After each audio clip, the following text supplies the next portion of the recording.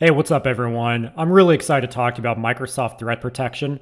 This is a new capability that Microsoft has that creates a single pane of glass across many of these security products. So let's dive into it and take a look. Before we jump into it, let's talk about the prerequisites, and I'll post a link to the documentation in the video description. The licensing requirements are listed here. Now, this combines signals from the different security products into a single pane of glass. And so obviously you will need licensing for those security products, whether it's Defender ATP or it's Cloud App Security or it's Office 365 ATP or Azure Active Directory. You will need the specific licensing for that. So make sure you have that in mind. Once you meet those prerequisites, if you go to security.microsoft.com, and I'll zoom in here for you, security.microsoft.com, this is the console. Now, to enable this, you have to go to Settings, click on Microsoft Threat Protection, and then enable the preview feature. Once it's enabled, I recommend setting your time zone because this is how you're going to be able to view alerts and incidents.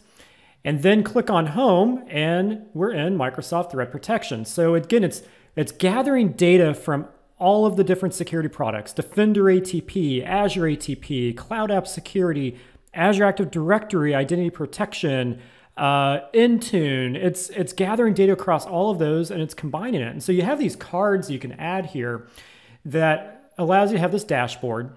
But let's dig into it a little bit further. If we go to Incidents, what this is doing is it's combining alerts across all of the different products. And it's automatically correlating those alerts and creating an incident. Now, again, what makes this unique is that it's doing this across multiple products. Here, check it out. This incident here, the second line, is across Defender ATP, Azure ATP, Cloud App Security, and Office 365 ATP. That's a big deal because I don't have to sit here and manually correlate events like a regular analyst would. The system does it for me. And then when I click on an incident, I can then open up that incident page and I can do a deep dive into it. And this will map directly back to the MITRE ATT&CK framework. I have another video on that, so you can check that out. And I can see the different tactics that are used here. But then it's going to tell me the scope. It's going to tell me what assets are actually impacted. And I can see that we have 3 devices across 5 users and 1 mailbox that's impacted by this security incident. And over on the left side here, I have a storyline that's being told here around that incident. And basically, these are alerts that are in chronological order, if you will, around what's happening. And then, of course, I could click on alerts. I could see the 30 alerts that were related to each other that I added to the incident. I could see more information about the devices. I could see what users. And again, all of this is contextual, so I can click on it and I can pop out to the individual tools for those entities. Mailboxes.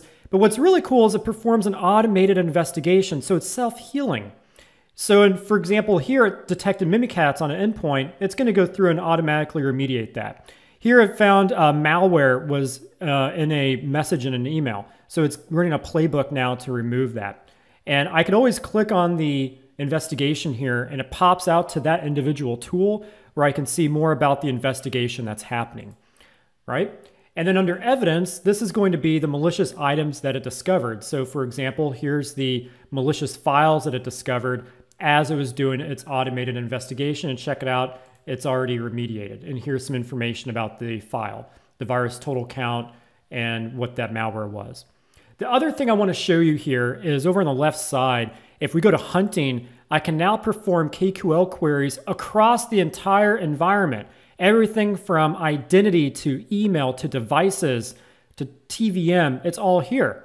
And there's even sample queries that I can leverage here that will allow me to run those to kind of learn KQL. So this is pretty awesome because it's looking across the entire environment. Again, Cloud App Security, Azure AD, Defender ATP, Office 365 ATP, so on and so forth. I can create my own custom detection rules if I want to do that. We'll have another video on that at some point. And then if I go into reports, this will show me the different reports that are available to me that I can then drill into. So I just did a video on attack surface reduction rules. Here we can see some compliance reports around that. And we could see some other items here, such as compliance of devices and malware on devices, so on and so forth. And then Action Center are all of the investigations that might require an administrator to approve an action, like kill a process or quarantine a file. Okay, folks, this is Microsoft Threat Protection. Again, it's an amazing capability. I'm really excited about this. It's correlating data from across the environment into a single unified dashboard. Hope you enjoyed the video. We'll have a lot more of these coming out soon on Microsoft Threat Protection. Hope everybody has a great rest of their day, and we will see you later.